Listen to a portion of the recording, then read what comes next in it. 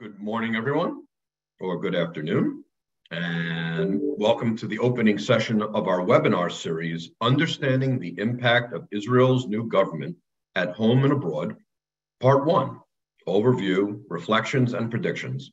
My name is Ron Halber, and I'm the Executive Director of the JCRC of Greater Washington, which serves as the Public Affairs and Community Relations arm of the organized Jewish community in our nation's capital. I'd like to begin by thanking all of you who are joining us here today from around the country, Israel, and around the world. I would also like to thank our partners throughout this webinar series, the Israel Policy Forum, the Greater Washington Forum on Israel-Arab Issues, and the Jewish Federation of Greater Washington. A special thank you to Adam Odesser, who's behind the scenes here and making sure this all works, the director of our Dr. Stuart Lesson's Israel Action Center, for putting together this terrific series. There are some great speakers lined up for our entire series, so I encourage everyone to join us. Our series begins today a little over 1 month since Israel's 37th government was sworn in back on December 29th of 2022. I would imagine everyone on this call, or at least most of us here, know about that Prime Minister Bibi Netanyahu is Prime Minister again, leading what is considered by many objective observers as the most right-wing and religious government in Israel's history. We're happy to bring back our dear friend, Ambassador Dennis Ross, one of a kind, to provide us with an overview of the impact of the new government. Ambassador Ross is counsel and William Davidson Distinguished Fellow at the Washington Institute for Near East Policy. He has served in many positions under several presidents, including Bush, Clinton, and President Obama. And Ambassador Ross has played leading roles, if not the leading role, in shaping U.S. government in the Middle East, U.S. policy in the Middle East and the peace process, and dealing directly with the parties in negotiations. The ambassador today will speak for about 20 to 30 minutes, and I'll follow up with a question or two to begin our conversation. For the last half hour or so, we will be taking questions. Please submit it through the Q&A feature. Please keep your questions short and to the point so I can get to as many of them as possible. And I'd also like to note that this call is being recorded, and closed captioning is available at the bottom of your screen, and it will eventually be on our YouTube site for you to view again if there are things you'd like to listen to again. Ambassador, once again, thank you for joining us here today. So much to talk about, and now the screen is yours. Okay, Ron, always good to be with you. Thank you, sir. You know, there is, as I said to you before we came on, there is an awful lot to talk about, and as a former negotiator and mediator, I have the capacity to speak for very long periods of time, not repeat myself, not take a breath. It becomes just a sheer monologue, and we're not going to have that today. I will try to control myself, so we actually do have a dialogue. But I want to frame a lot of the questions that people may have by looking at a series of issues, but I want to start with the mood in Israel. I'm just back from being in Israel. I was there as the new government was being installed. Having a vibrant debate in Israel, not new. Having deep polarization and debates over issues, not new. What is new, and I have to say, this is kind of a remarkable statement coming from me, I have never seen the debate and the polarization in Israel so emotionally charged as it is today. And the reason I say that is because it's clear that in the eyes of, in effect, both sides of this debate, the stakes are enormously high. We are seeing people make the case that democracy itself is at stake in Israel. And they're not making that over the issue of any foreign policy question. That's not about Iran. It's not about the Palestinians. It's not about the Abraham Accords. It's about the judicial reform proposals. Those in the opposition will say these are not reform. These are radical reforms that threaten democracy itself. We have the current president of the Israeli Supreme Court who says this will turn Israel into a hollow democracy if these reforms are enacted. So I want to start by making a note of that, but I want to start by trying to explain the reforms themselves because I think they are caricatured. And I want to explain them and put them in some perspective. There are basically 4 provisions to these reforms that the new Justice Minister has pushed. The first would make the selection process of the Supreme Court justices much more political than it is today. There has been a judicial selection committee that has been dominated by Israeli lawyers. In the last few years, there was an effort to begin to introduce more of a political component into it. So there were a couple of political appointees suddenly put onto the committee. The committee is a committee of 9. And then with the reform that is being suggested, this would be changed. It would be changed fundamentally. The 9 would remain, but 7 of the 9 would be political. So that political criteria would obviously be shaping this. Of the 7, 6 would be from the existing coalition. 1 would be from the opposition. Ambassador, does this in any way simulate how the American Bar Association rates judges in the United States? Because it's different because what's happening is that historically, it's the equivalent of the Israeli Bar Association that has a lawyers committee that reviews the judges who might be candidates and then makes a selection. So it's a non-political process. This is being turned into a political process. And so there are those within Israel who say, look, this is a distortion of democracy. This threatens democracy. It threatens the independence of the judiciary because these will all be essentially political judges. And we can make the debate, we can argue that maybe it's not smart, but you can't say it's anti-democratic because other democracies, this is the way other democracies. Including us. Exactly. So you can understand why this is such a wholesale change. You can understand why it draws a reaction, but you can't really say it's anti-democratic, right? So that's the first provision. The second provision is in all the ministries now, there are legal advisors. The legal advisors in all the ministries answer to the Attorney General.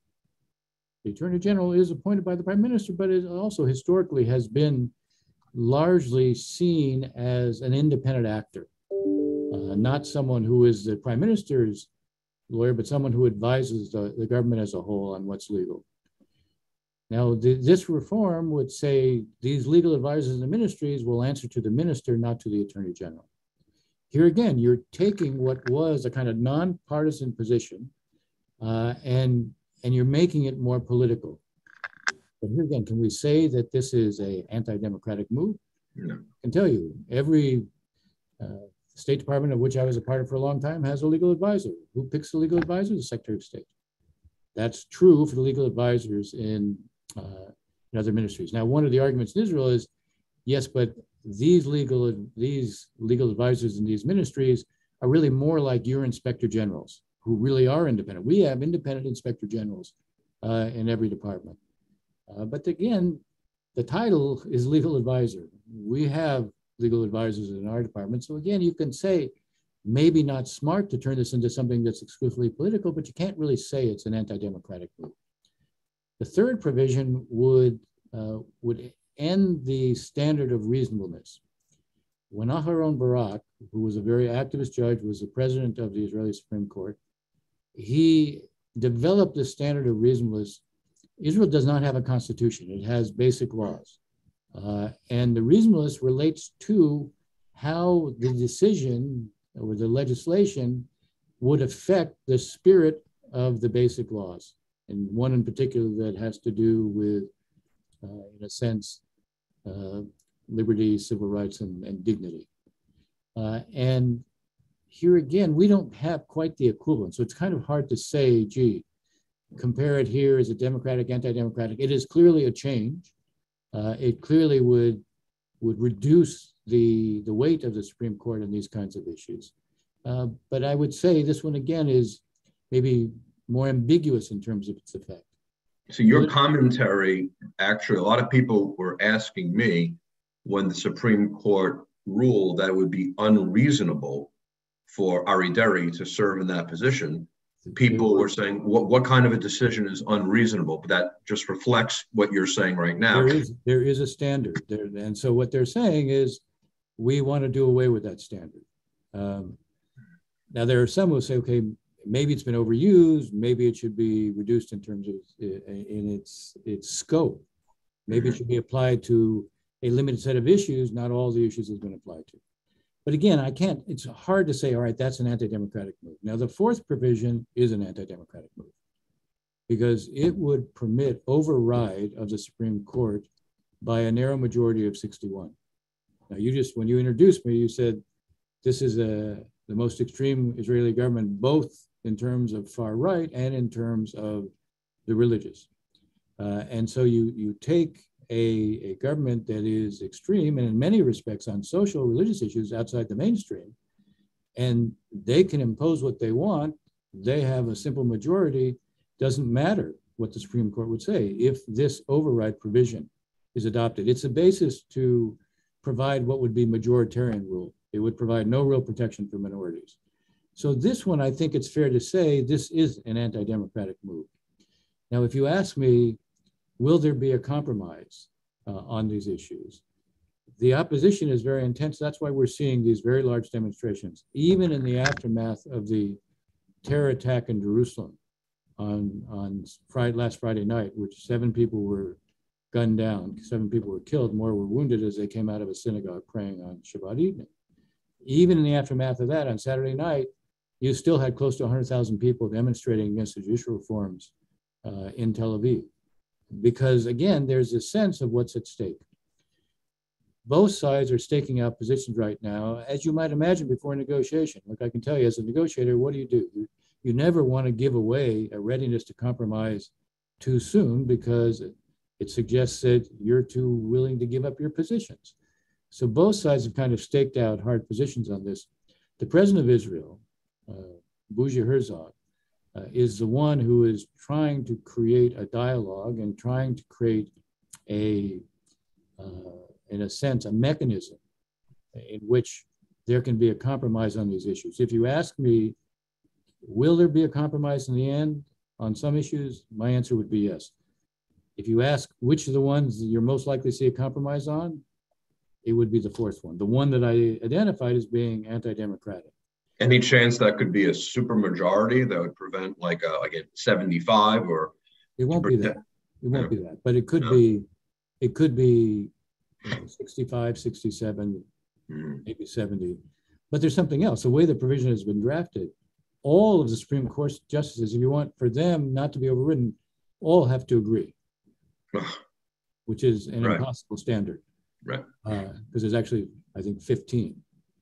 So if you ask me, you could see instead of 61, maybe it's 65 or 66. And instead of all 15, maybe it's, again, you can't, as I said to people when I was out there, look, you can't say we're just taking the American model, and then when it comes to the override, you're ignoring the American model. The American model, it's a simple plurality, simple, as long as there's more judges that vote for something and against it, that determines the decision. We've had so many decisions that are 5-4. So you could do, if you're going to take the American model, then be consistent with it. And if you ask me, we'll end up with a compromise that has probably 3 elements on this provision. One will be a number higher than 61, maybe 65. Some will say closer to 70, but even when you're getting up to 65, it exceeds the existence, the numbers in this coalition. Secondly, I suspect that we will see an alteration that all the Supreme Court justices would have to agree not to be overridden. I think you'll see something, that's maybe not a simple majority, but maybe out of 15, maybe 9. Do you think 65, let's say the threshold of 65 were put into effect, do you think that would be, from your perspective, enough to safeguard Israel's democracy or rather the judiciary's independence?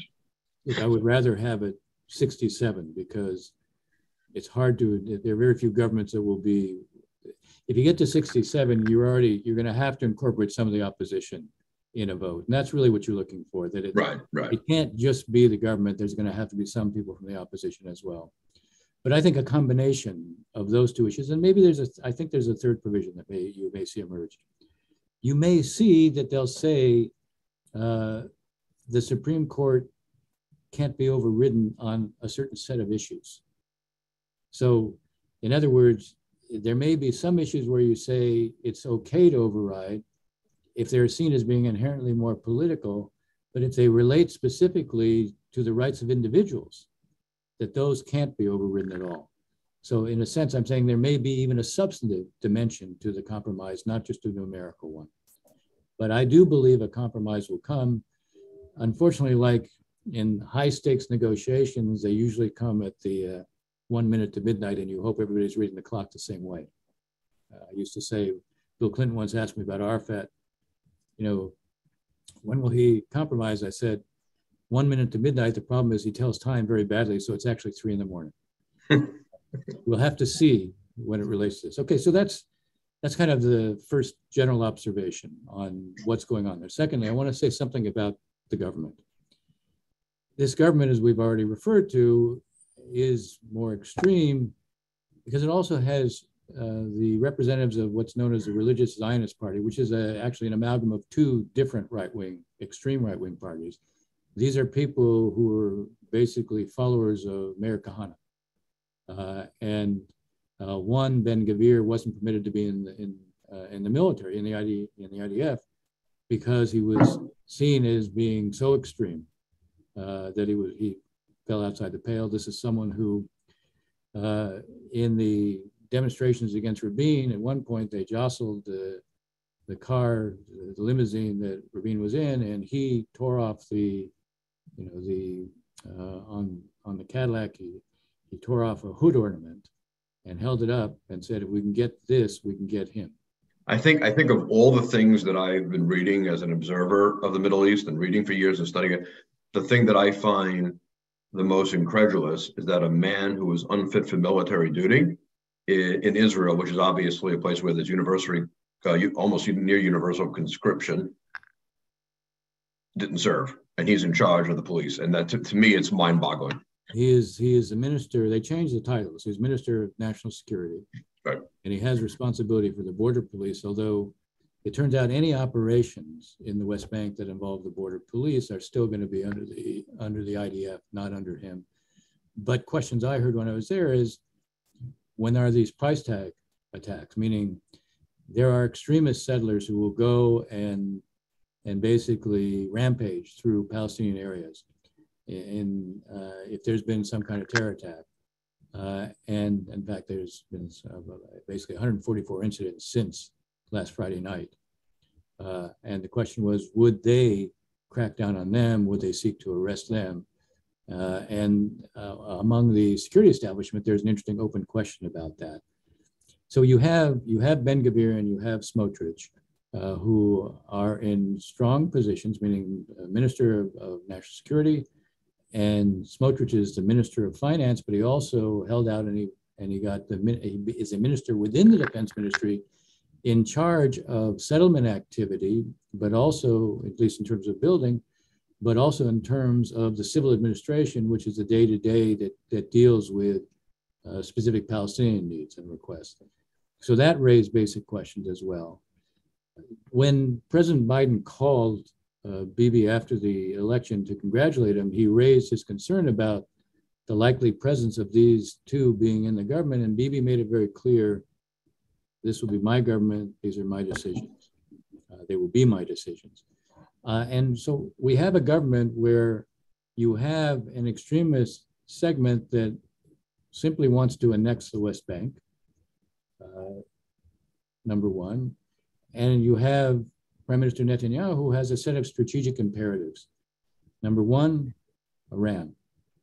This is an issue that has been of existential concern to him for the last 20 years. Number two, a breakthrough with Saudi Arabia.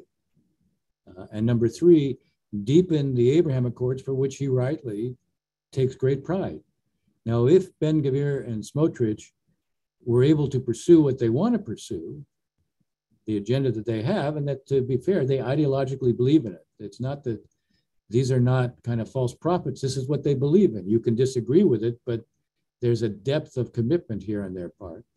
And they're there and they're sort of determined. But then you have Netanyahu. The way the coalition agreements were written, they were given, obviously, a lot of power. But what wasn't highlighted very much is almost in every case, the ultimate decision remained the prime minister's. Thinking what you just said, I cannot see. I mean, obviously, Bibi takes great deal of pride, and he should, for what he did with those breaking through the first peace treaty since Jordan. But the question becomes is that if he's being pulled by the right, and he's got to contain to maintain his coalition, and the Saudis have told, many American Jewish groups and other people that we're not far from there, we're close to it, we want to make it happen. But publicly, they keep saying that they need to see progress on the Palestinian issue in order to give themselves cover internally. kind of hard to see how there's going to be any progress on the Palestinian front with this government. At the same time, with Gavir pulling them to the right, with Bibi saying he's going to marginalize the issue, that seems to be in direct contradiction to his ability to expand a relationship with the Saudis, which would obviously bring a whole new wave of acceptance into the Middle East. But I think the way we have to evaluate this, and here's an indicator for everybody to observe. Bibi in his conversations, as I said he would, in a sense, manage this. So you can see if he wants to achieve his strategic imperatives, by the way, he needs the United States on each one of them. On Iran, right. He needs the United States. A breakthrough to the Saudis, what the Saudis are looking for is what they get from us. Right. Doesn't mean they want nothing on the Palestinians, but they're most important to them is what they get from us. And on the Abraham Accords, we want to deepen them. You're going to find if these people on the right are allowed to pursue their agenda, each of Bibi's strategic imperatives will be very hard to achieve, if not impossible to achieve. Maybe on Iran, I can get into that more in the Q&A probably. Good, please do. Israel might still act on its own, but it won't be the same if it's acting without American support. It won't be the same if in effect, the United States hasn't taken certain steps that might, in a sense, preempt or obviate the need for Israel to act militarily. What you really want, including Bibi, you want to deter the Iranians so you don't have to go to war with them. Now, right now, we're not there, and that's what I'm happy to get into in the Q&A. Do you think Bibi actually would prefer to deter Iran, or do you think in his heart of hearts he believes that they are just monstrous and must be destroyed, and their nuclear facilities must be destroyed? The point is, he understands you can destroy existing facilities and they can be rebuilt. Right. So he understands it's not going to be a simple operation where you just go bomb and they don't do anything. Israel will get at least 3,000 missiles a day from Hezbollah when they do it. This will make what you've seen from Hamas look like child's play. So, would he like to not have to? Would he like to stop the program without having to act militarily? The answer is yes. Yes. Would he like to see a different regime? Of course, but he doesn't control that. We don't control that. And we've seen there's upheaval in Iran, and it's deeper and more widespread than we've seen before. But the regime, through a combination of incredible brutality and coercion on the one hand, and a very difficult economic situation where people, it's hard to go out and demonstrate when you have to be earning everything you can just to eat.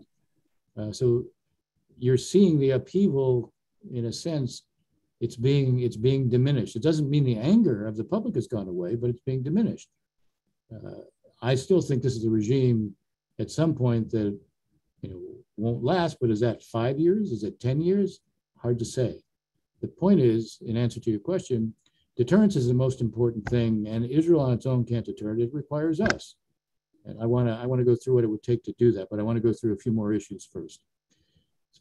I'm trying to highlight here, for Prime Minister Netanyahu, this is his last go-round as prime minister. He has no illusions about that.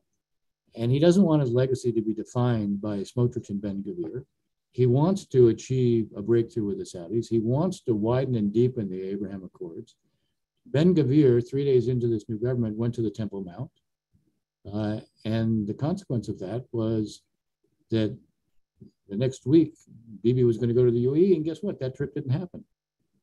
So you're seeing he will have choices he will have to make. They're not simple choices. My guess is at some point, these guys will continue to create the kinds of pressures on him that he would look to broaden the government. I don't think that can happen anytime soon because his trial is still ongoing, and those in the opposition who might be prepared to broaden the government and join it won't come in so long as the trial is still there. But I still think at some point during the life of this government, you'll see a broadening of it because ultimately the strategic imperatives that he needs to make are going to be profoundly limited by what he will have to do with Smotrich and Ben-Gvir. Now, to be fair, we did see some signs that he imposed his will. There were a group of extremist settlers who set up a new outpost. He backed the defense minister going ahead and dismantling it, even though Smotrich announced before dismantling that nothing should be done. And at a minimum, there should be a discussion before anything was done. He's a minister in the defense ministry. His private and public opposition notwithstanding, the defense minister went and had the IDF dismantle it. There was a settlement that they wanted to divide, which Bibi again vetoed because it looked like you were creating a new settlement. Ben-Gvir, in response to the terrorist act last Friday night, wanted to establish 7 new outposts for each of the people who were killed. He wanted to organize a march through the Damascus gates in Jerusalem. These were vetoed. So the point is, Netanyahu is demonstrating when they go too far, he will limit what they do. And what he will find over time is the more they get stopped, the more they'll press for things. And the question will be, he won't say no to them on everything. And how does that manage? How does it relate to these bigger issues that are of consequence to him? Now, getting close to the point where I should stop, but let me take a few more minutes. We'll do the Q&A. So I want to go over why Secretary of State Blinken just took a trip there. The context of his trip, when it was planned, was different than the reality that he faced when he got there or en route. One of the reasons that he followed a trip by our national security advisor there, Jake Sullivan, was that in that conversation where Bibi was assuring the president that it would be his government, he would make the decisions since his were the hands on the wheel. I think one of the things that drove the administration was to say, okay, we're ready to give him the benefit of the doubt, but let's not have him come to Washington too quickly. Let's send people out to prepare the visit, but let's also buy time because this will give us a chance to see, okay, here's what you told the president. Let's see if that's really true.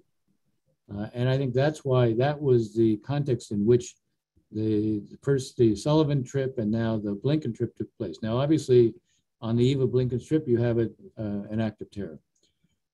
The act of terror, is and by the way, not only do you have the shooting that night, the next morning you have a 13-year-old who shoots 2 Israelis in Jerusalem. Now, there's a context, there's an atmosphere. The Israelis, since last March, have been going into Jenin and Nablus in particular to make arrests or to preempt acts of terror. Now, they're doing it because the Palestinian Authority security forces won't go in there. There's a catch-22 here. There's a built-in dilemma. If Israel doesn't send these groups in, and I don't know how many people watching this watch Fauda, but if you watch Fauda, it's extremely realistic. And in a sense, what I'm describing, these kinds of raids, they tend to be a little bit larger than portrayed in Fauda, but the essence of them are, you have those undercover units that go in there, they're joined by elite special IDF units, and they go into Jenin, they go into the refugee camp there. It's a teeming place. In the past, they would go in, they would make arrests. Most of the time, they would go in, you might have a shootout, but most of the time, you'd make an arrest, you wouldn't have, there wouldn't be a shootout, they wouldn't kill the people that are going into arrest. That's not happening any longer. Every time they go in now, it's a firefight. And it's because it's a firefight, it takes place in a teeming environment. It's not a surprise that not only are those that are going to arrest end up getting killed, but also there are bystanders who get killed as well. And then you have a mourning tent for those who are killed, and that becomes a kind of recruiting tool. Now, the Israelis wouldn't be going in if the PA was doing something about it. The PA is not doing anything about it. Are they not doing anything about it because they want these guys to act, or are they not doing anything about it because they're not powerful and legitimate enough to act? One of the big problems that is driving all of this is that the Palestinian Authority has no legitimacy any longer. It is seen as completely corrupt. Yes, there's anger towards the Israelis, but there's anger towards the PA as well. There's something else that's different than the past. 160,000 Palestinians every day work in Israel or in the settlements. It provides 1/3 of the GDP of the Palestinian Authority's economy. The people who are working in Israel are not interested in seeing everything blow up. To work in Israel, you have to be 27 years or older. So the 18 to 26-year-olds who make up the vast majority of those who are responsible for these acts now, who are organizing themselves, who are recruiting, many are college graduates and unemployed.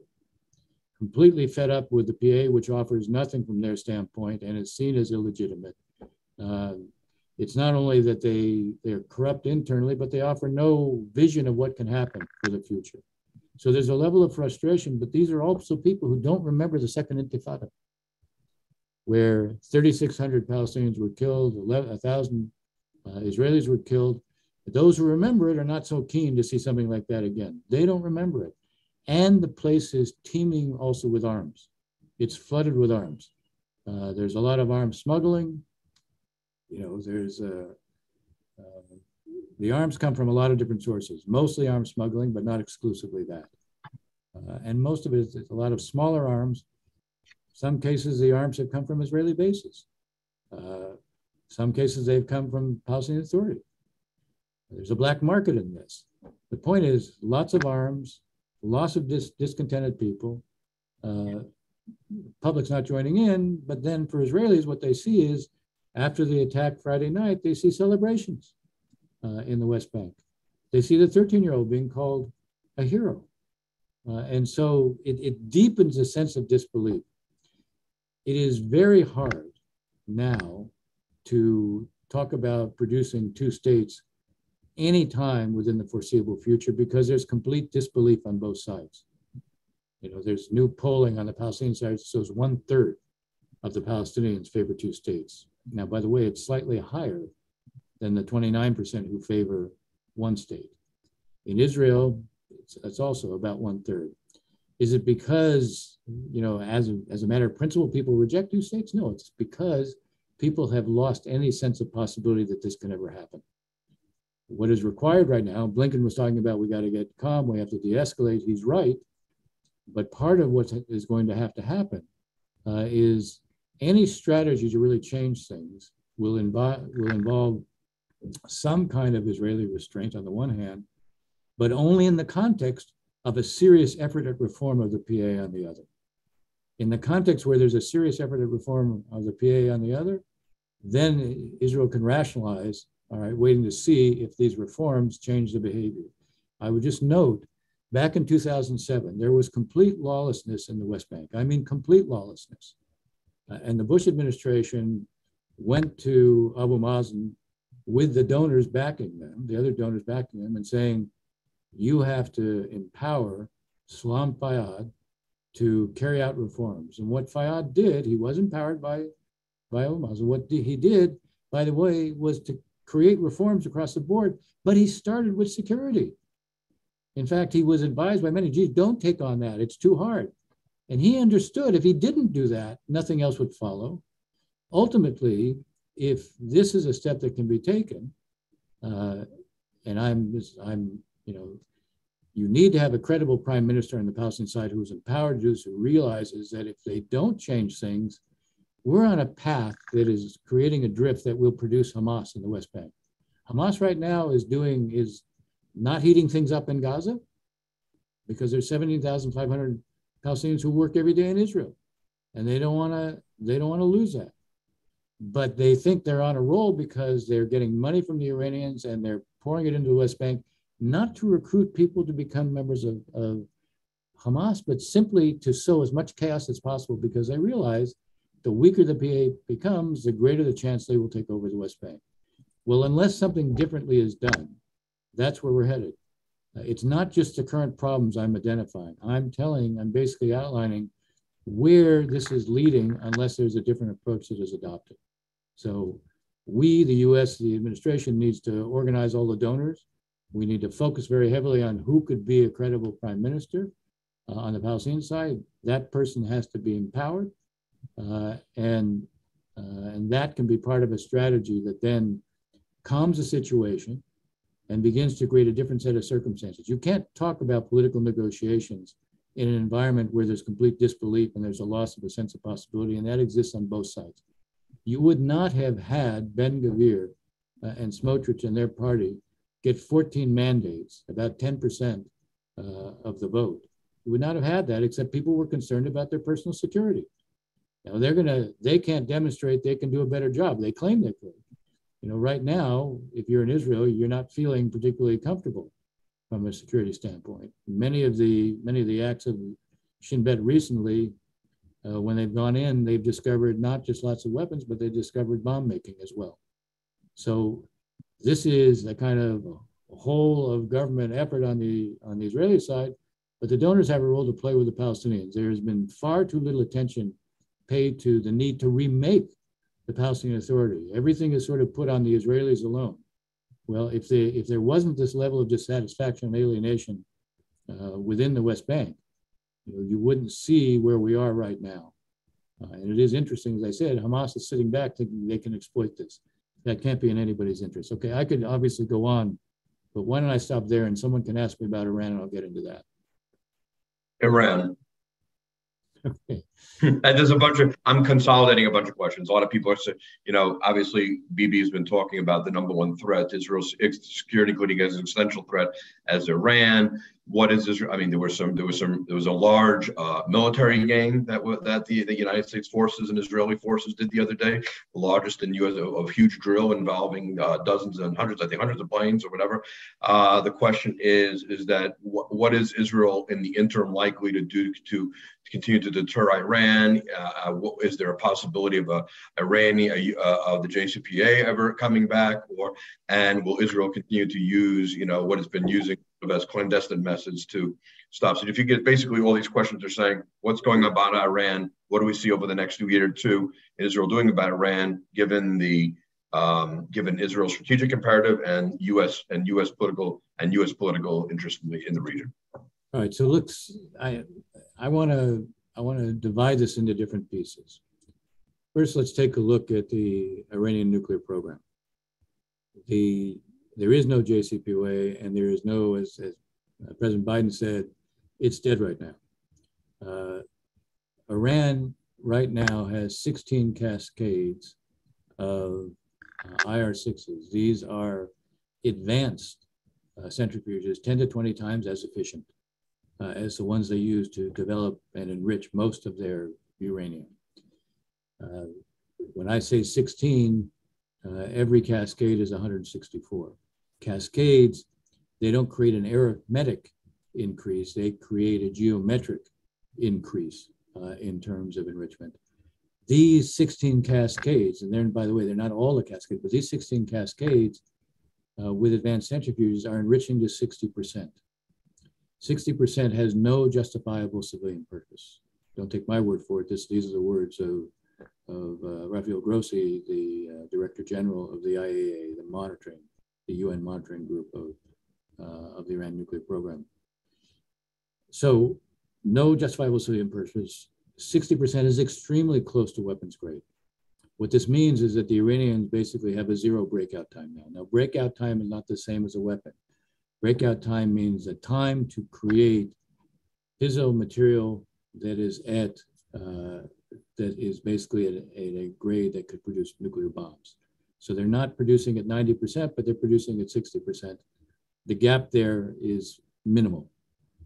So what's the point at which we say, when the President of the United States says they're not going to get a nuclear weapon on my watch, what's the point at which we say, gee, 10 bombs worth is too much, 20 bombs worth is too much? By the end of this year, if nothing changes, they'll have at least 10 bombs worth at 60%. They still have to weaponize it, but there's a big difference between enrichment and weaponization in terms of monitoring. The enrichment takes place in big facilities. Even when the IAEA is not in there on the ground, we have a pretty good picture of what's going on.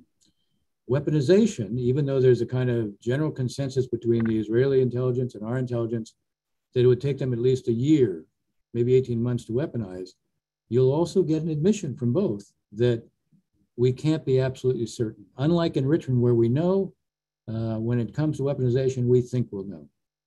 Now that becomes a very interesting question, because what if you're wrong? How will you know? When will you discover it? And so the path the Iranians are on right now is one that is putting them in a position where having a nuclear weapon, maybe the Supreme Leader hasn't made that choice, but he's made the choice to put them in a position where they have the option to do it. Now, from an Israeli standpoint, this is not just unacceptable, they're going to have to do something about it. And the question is, how long can they wait? This is not a static situation, not only because they're advancing the program, it's not a static situation because they are also hardening all of these areas where they're doing enrichment and where their nuclear infrastructure is promoting the program. So there comes a point where Israel will feel it has to act. So the question is, what is Netanyahu, when he comes to see the president, clearly in speaking with Sullivan and with Blinken, this was a major part of the conversation. What is the U.S. approach going to be?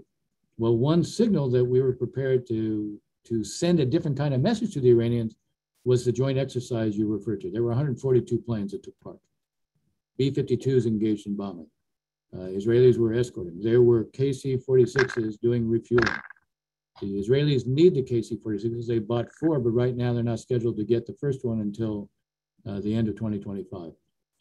Israel needs the refueling because these hardened targets require multiple hits. And when I say multiple hits, I don't mean you hit the target multiple times. I mean you hit the same spot in the target multiple times to break through the hardening.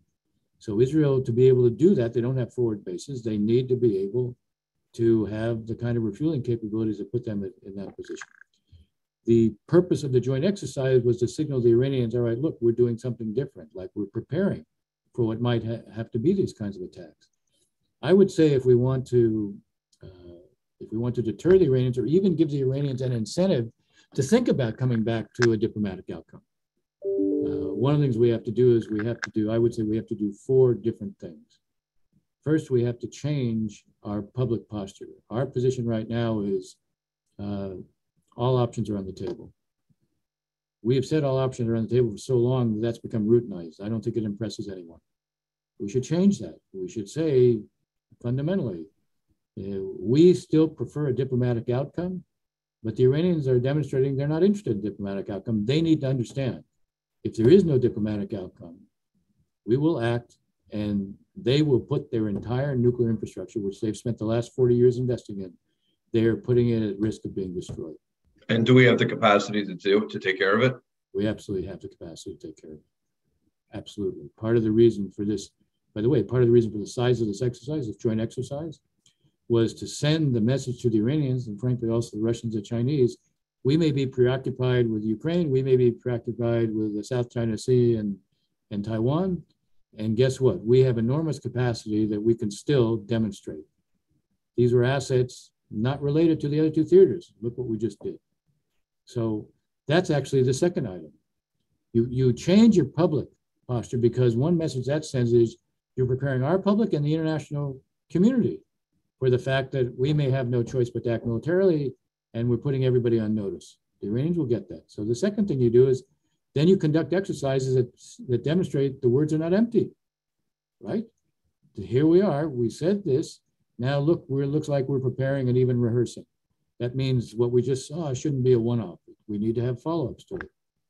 The third thing we need to do, those KC-46s I referred to, we should put the Israelis at the head of the queue. That will immediately send a message to the Iranians, that not only will we not restrain the Israelis, we're prepared to support them. They need to see that because they still think in 2000, during the Obama administration, we definitely stopped the Israelis. Now, they wouldn't have stopped, except that the Israeli military, they all argued against Netanyahu and Barak about doing it. But one of the reasons was because of American opposition. So the Iranians think, again, we'll stop them. This is a signal that we won't stop them. And the fourth thing relates to us. We have to demonstrate that we're prepared to use force, not just to talk about it, not just to do exercises. We have small forces still in Iraq and in Syria. Recently, a week ago, the forces in Syria were targeted by proxy militias of the Iranians. We haven't reacted. And we did something, I would say, which in my mind is somewhat mind-boggling. The Israelis, last week, they don't admit it, but they hit a weapons production facility, missiles and drones, by the way, which are going to Ukraine. They hit that, and there was also a weapons convoy, trucks carrying weapons crossing the Iraq-Syrian border into Syria, obviously intended partly for Syria and partly for Hezbollah. That convoy, the pilots they dropped demonstration strikes so the drivers would get out of the trucks. Then they destroyed the trucks that were all carrying weapons. we immediately said it wasn't us. Now, I want you, from the standpoint of deterrence, this would have been a perfect moment for us to say nothing. Let the Iranians guess. The minute we say, and it was, by the way, it wasn't the administration, it wasn't the White House, it wasn't the State Department, it was people at the Pentagon. There should have been message discipline. There should have been radio silence on this. We want the Iranians to think we're prepared to do things they haven't seen before. This would have been an example of that. You do those four things, the chances of getting the Iranians suddenly decide it's too dangerous to continue down the path they're on goes up dramatically. I would just note one thing. The Iranians, when it comes to limits, respect limits they believe in. Back in 2012, when Netanyahu was speaking at the UN, he held up this diagram that showed a red line at 20%. And I can tell you, for a very long time, the Iranians respected that 20%. They didn't cross it. And in fact, in the agreement before the JCPOA was called the JPOA, they accepted not enriching the 20%. And it was kind of an outgrowth of that. If the limits you impose are believed, you will find that they respond. Now, does it mean that there can be a diplomatic outcome? I'm not sure. I still think the Iranians, the supreme leader right now, probably sees an advantage in sanctions relief because he thinks he can buy off some of the public that he knows is deeply alienated right now. Now, will he do that? He wasn't prepared to do it so long as there was upheaval. Not sure. And there'll be opposition here because there'll be a sense, why should we provide what would be hundreds of billions of dollars to the Iranians given the nature of this relief, given the nature of this regime? This is a debatable proposition, but at a minimum, we need to be able to deter where they are, or there will be. Ultimately, there will be the use of force. The Israelis won't wait forever. The administration clearly is, and the president himself is, harder line on the Iranians than he's been because of what they've done domestically and also what they're doing with the Russians. So I think there is a moment where there's a decent chance to come to some common understandings. We still need to do more along the lines of what I was suggesting. I want to ask you one more Iran question, and then I have a couple of questions about the Supreme Court. Do the Russians and the Chinese share our interest in not allowing Iran to develop possess nuclear weapons? Are there any spillover effects with regard to Russia and China and our unilateral actions against Iran? For a long time, I felt the Russians did not want the Iranians to have a nuclear weapon. I think the Chinese don't want it because I think they worry about what it may mean in the Middle East. I think the Russian position today may be different because Russia and Iran are becoming sort of two pariahs increasingly joined at the hip. They're now going to link their banking systems, something that was never done before. But the more that Russia's under sanctions, the more they find avenues blocked off. By the way, they turned to the Iranians very quickly because the Iranians have become expert at evading sanctions. So they got tutorials from the Iranians on how to evade sanctions. So I'm not sure they are where they were before. I think historically that's where their position was. I'm less certain of it today. One other question is, why are we surprised, comes from Steve Gale, our board member at JCRC, why are we surprised at all about the fact that the Israeli Supreme Court might be becoming more partisan? We'll get our own. That's why I tried to draw a distinction between partisanship and what's anti-democratic.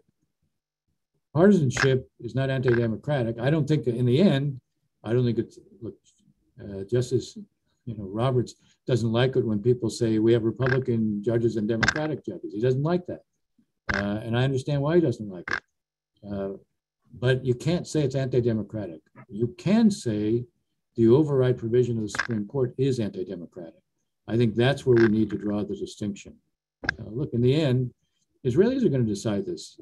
As I said, I think that fourth provision they'll compromise on. Maybe we'll see some compromises on some of the others as well. Having 7 of 9 be political on that committee, maybe that could become 5. Maybe of the 5, maybe 2 could be from the opposition. There's room for some compromise. For me, the most important one is the fourth provision. What would you suggest is the role of mainstream Jewish institutions, federations, synagogues, JCRCs, in light of the developments to Israel?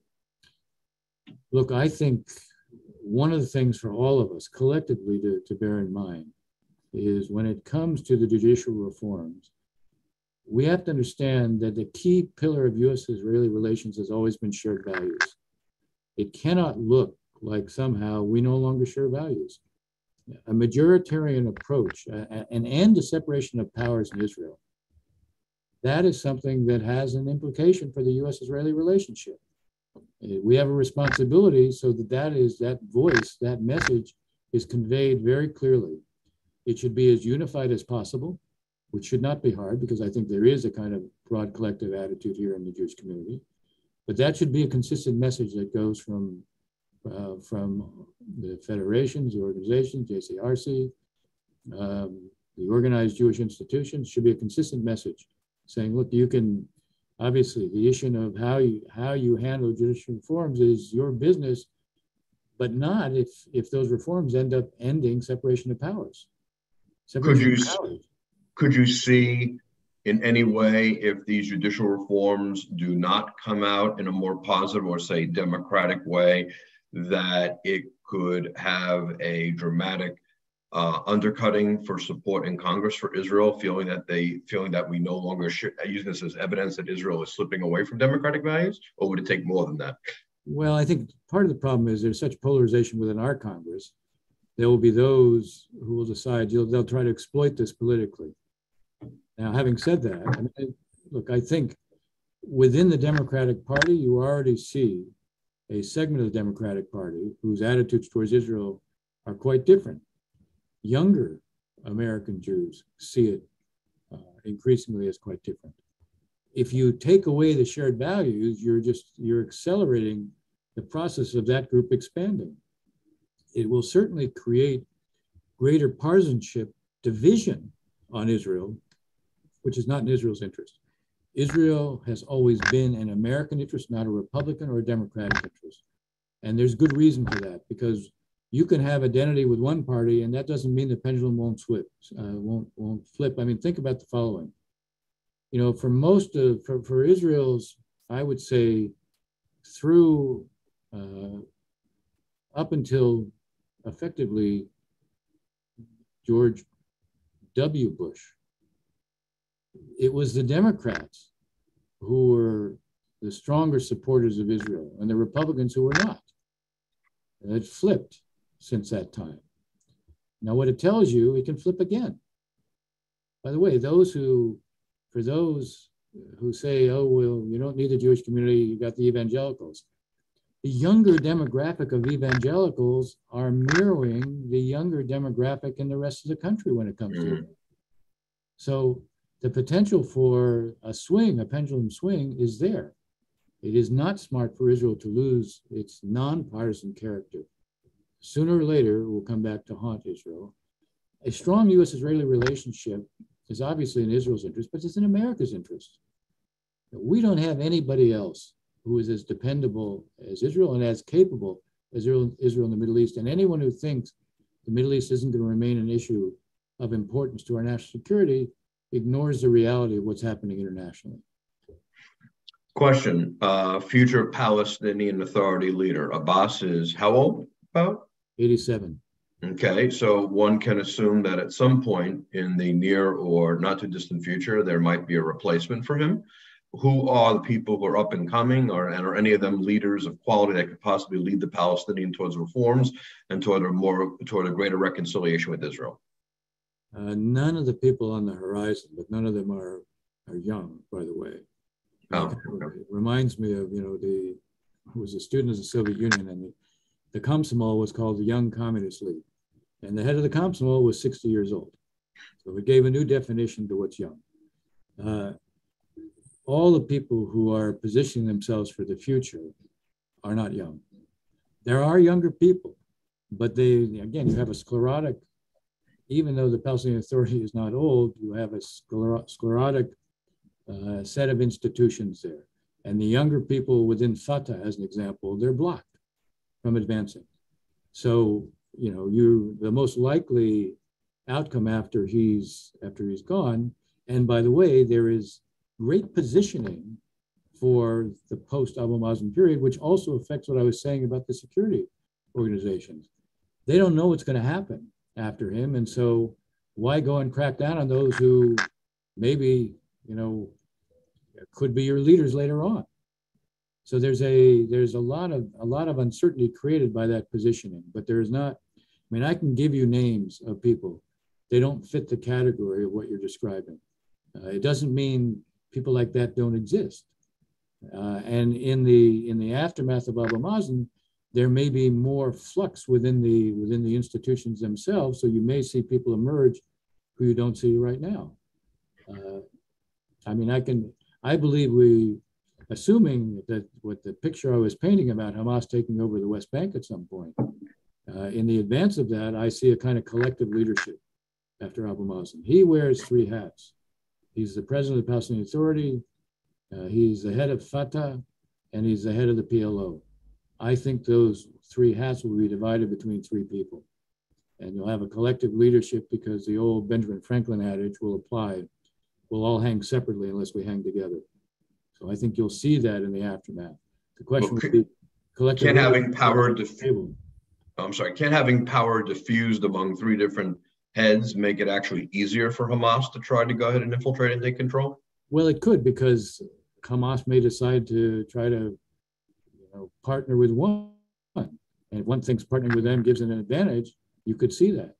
Certainly, the greater the divisions, the greater the openings for Hamas.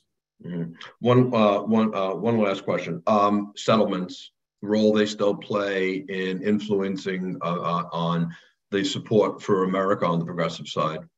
The problem has always been this. If you believe in a two-state outcome, you have to preserve the possibility of separation of Israelis and Palestinians. When you keep building, especially outside the blocks, the blocks are real. In the sense that 85% of all the Israeli settlers live in the area across the Green Line that is on 8% of the West Bank closest to the Green Line. So when you build outside that 8%, you're making it impossible to create separation. If you keep pushing that, you come to a point where you can no longer separate. So if you can't separate, then you can't have two states. Maybe there are different options. Maybe there can be some kind of confederal approach, but you're losing the ability to separate between Israelis and Palestinians. Those who say two states aren't an option, or they don't believe in it, you have to ask them, okay, so what is your option? When you say two states is off the table, you leave one state. One state guarantees a perpetual conflict. Look around the Middle East. I've said this to you before, Ron. Look around the Middle East. Wherever there is more than one national identity, tribal identity, or sectarian identity, those are states that are either at war with themselves or completely paralyzed. Failed states, yeah. Syria, Libya, Lebanon, Yemen. If that's what you want for Israelis and Palestinians, one state is your answer. I don't think that's what anybody wants for the future. One last question. Ambassador Ross, anything optimistic to say about the current situation in the Middle East that should give American Jews hope or inspiration to continue their advocacy and support of Israel at a time when the government seems far to the right, when American values are threatened, and even though most American Jews still support Israel, there's a sense of concern about what's going on. Something optimistic. Yes, because I can always provide something that's optimistic. I couldn't do what I've been doing for the last 30 to 40 years. I could always say there's something to be done. But let's not lose sight of the fact that Israel had its fifth election in 3.5 years and 71% voted. Let's not lose sight of the fact that we're not leading the charge against these judicial reforms. It's the Israeli public.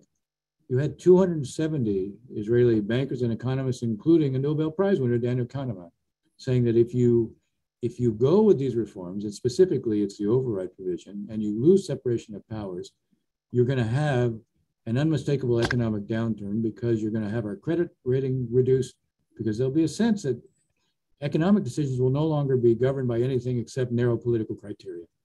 So all these demonstrations, these high-tech people who are out today, there were high-tech demonstrations again. The high-tech is the driver of the Israeli economy. Let's trust the fact that ultimately Israel's pretty good at ultimately deciding it's going to remain a democracy. When I said earlier, I still think there'll be a compromise in this. I think it's because the nature of the reaction within Israel itself is going to produce something. And even if in the end, let's say I'm wrong about the compromise, there'll be another election, there'll be accountability. You realize the polling today shows that if the elections were made just on what this government is doing, the 64 would become 58. Mm. Okay? And one last thing. When I talked about the Arabs, they want to have a relationship with Israel for their own reasons, related to food security, water security, cyber security. The reality here is they want to create resilient economies, and they know that Israel is a natural partner. It's not just the security and the military side of this. And again, ultimately, I see Prime Minister Netanyahu understanding he's going to have to make some hard choices. And look, you got one Jewish state. You don't have more than one. One place. It's not like anti-Semitism shows any prospect of disappearing. You got one Jewish state. You still got to find a way to support it. Something that we deal with, unfortunately, increasingly daily in this area, in the DMV, more and more every day. Ambassador, thank you always for your extraordinary insights and thoughtful analysis. We will continue to follow closely as things unfold in the Middle East and the region.